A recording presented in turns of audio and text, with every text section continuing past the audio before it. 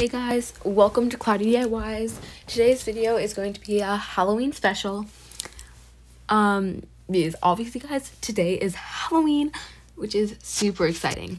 I'm actually dressing up as a clown for Halloween, so that'll be interesting. But yeah, so the first thing I'm going to be doing for this Halloween special is 2 origami things. So the first one is a witch and the second one is a ghost. So yeah, let's get on to it.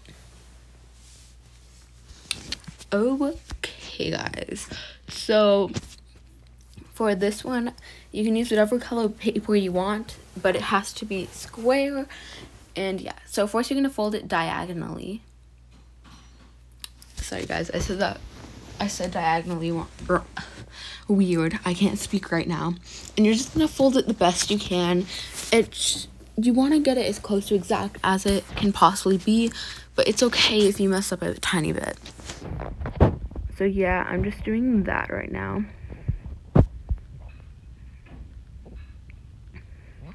Kind of a perfectionist when it comes to art because I get mad if it's like not perfect. So yeah. So next you're gonna fold one of those sides diagonally and make it on the middle line. And you're gonna do that with the same side, because generally in origami the rule is that whatever you do on one side you have to do on the other. Not all the time, but just generally. So yeah, I'm doing both of those.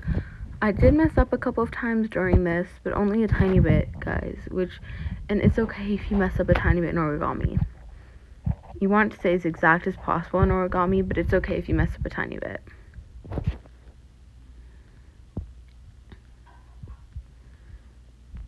So right now it kind of looks like a kite, and it looks very Halloween-y right now because I did black, but the other side of it was orange. So okay, so then you're gonna fold it down to a bit past where you can see the orange. So you can only see the orange on the corners, and then you're gonna fold it up. I believe once or twice. So I'm just gonna be showing you guys that again. You're just gonna fold it up once. You can do it twice if you think that will be better. Also guys, if you don't already know, this is the back side. So you fold it up quite a bit over the line, and then you fold it one more time, just again, and yeah. So when you flip it over, it should look kind of like a witch's hat.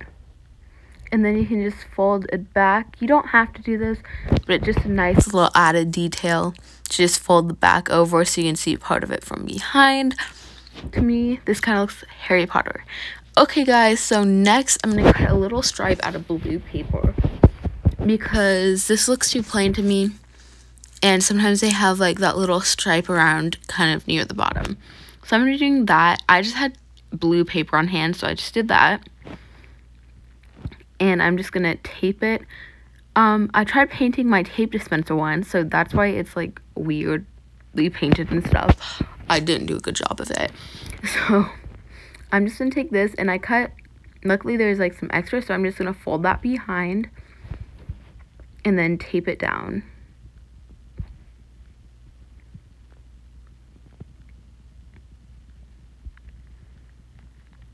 Guys, at times during the video you will see my camera kind of moves. I'm sorry about that because I just use an iPhone to film this, and I use a makeshift tripod. So if it does shake and you can notice, that's just because I'm using a makeshift tripod and my iPhone to film. Okay, so I think it looks cute. I kind of like that it's lopsided. Kind of bugs me, but it's also kind of cute. Okay guys, so the next one is going to be a ghost. So for this one you're going to fold it diagonally again, and I used yellow paper where the back side was kind of a more white color because I did not have any white origami paper. Again guys, it needs to be a square piece of paper for this origami, and you can, if you know how to, you can just cut white paper into a square as well, or computer paper. And then you're just going to do the same thing you did on the last one. After you do that diagonal, you're going to fold one of the halves kind of like along the line. So I messed up on one of the sides, guys, so I just kind of did the other one and then fixed that one. And yeah, so next you're gonna take the top part, the top that you can actually like unfold and stuff, and you're gonna fold it over. This is for the arms, guys, so you're just gonna fold it over however much you think, and you can kind of hold your finger there to make it even with the other one, because you need to do both sides. Then you can just kind of flip it over and look at it, but that's what I did at least. And then you're gonna fold it down for the top of the head, because you don't want it to just be a pointy head. And it looks like that. And then you're gonna fold these little corners a tiny bit. You don't have to do this step, I just think it makes it look a bit better. So you can just fold it as little or as much as you like. I tried to do it as even as I could on both sides. Because you don't really want it to be incredibly uneven, because then it might look kind of weird. But yeah, so then you kind of just do the same thing you did on the witch's hat. On the tip of it, you kind of just fold it back, so it's like that instead of being pointy. Okay, guys, and so basically next, yeah, I just kind of colored it slash drew the eyes and the mouth. So I was kind of just measuring it with my fingers to try to make it as even as possible, guys. It doesn't have to be even, although I did actually make that little mark right there, but it's okay. You can do this however you want. You can do like a circle mouth. I just did a smiley face, because my ghost was not meant to be scary at all. And just kind of cute one. So I did teeth too, even though ghosts don't have teeth, but yeah. So I also did a little tongue, and yeah, and then I just kind of filled in the inside of the mouth with black and left the teeth how they were, and then with colored pencil I filled in the tongue. Okay, guys, so next we are actually going to do soap. So for this, you need just soap base, which I only had clear, so I did clear. But guys, the reason I have all this stuff is I have a little business thing with my friends. No, it's not online, but it's still really fun. So yeah, so I decided to do a big batch. This ended up making 7 soaps, so yeah. Okay, guys, so I need to cut this in half so it won't overflow the bowl. And yeah. So I'm just going to put it in there and put it in the microwave for about 3 minutes. Okay, guys, I'm back. It actually ended up taking me about 5 minutes to microwave the thing, but yeah. Okay, so I'm going to use hot chocolate for the scent. And I'm going to use orange food color, or not food coloring, it's actually soap coloring, specifically for soap. And I used orange and green. They have weird names that almost make it like they're going to be scented, but they're not. Okay, so I use silicone molds that you would usually use for like cupcakes or stuff, because I find that easiest to take them out. Normal soap molds tend to get pretty hard to take it out, at least for me. So now I want to do a cool pattern on the bottom. So I'm just going to take my food coloring and kind of move it around to do this. It's quite simple to do this, guys. You can kind of just do dots, you can do random stuff, and it will hopefully end up just kind of with a little pattern on the bottom. Because when you put the soap down, as long as the food coloring is not dry, what it will actually do is kind of spread it out and keep part of the pattern. So yeah, I don't do detailed stuff because that stuff never turns out, but yeah. Okay, so this is soap. Like I said, it ended up taking me about 5 to 6 minutes to melt all the way since it was so much soap base. So I accidentally dropped my spoon in there, so just getting that out.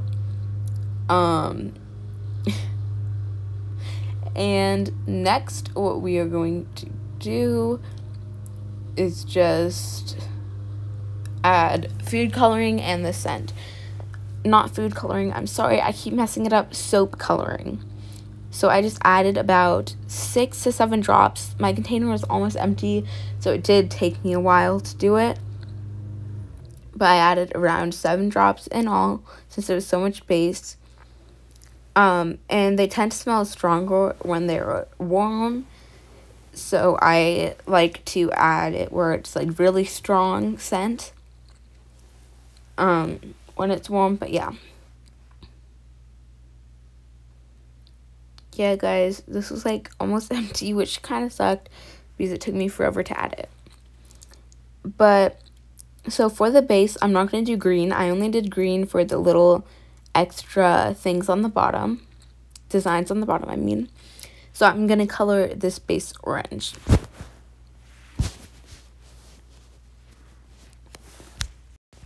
And I just tried mixing the scent in the best I could. So yeah.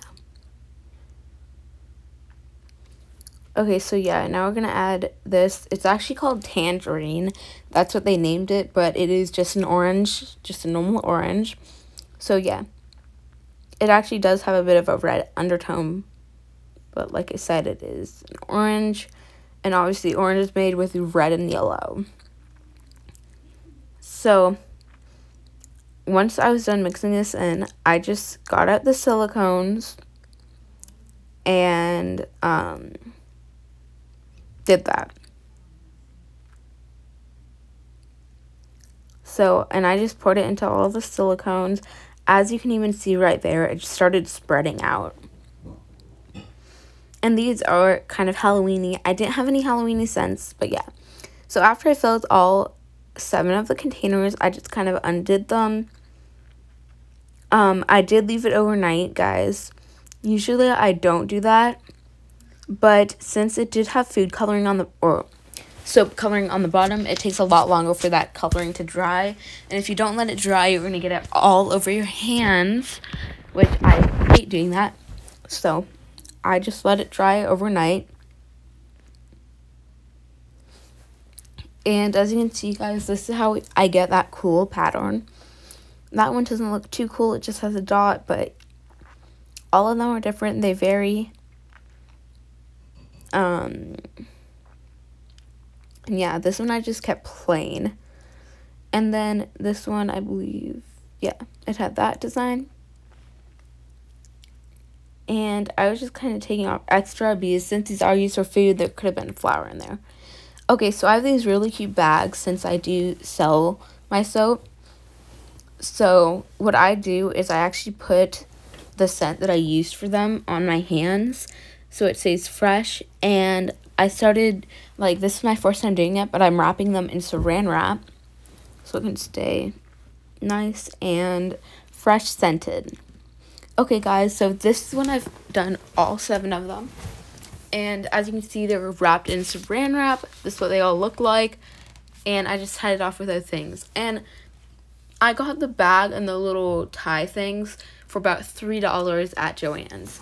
Thank you guys for watching. Please like, subscribe, and turn on post notifications so you're notified every time I make a new video.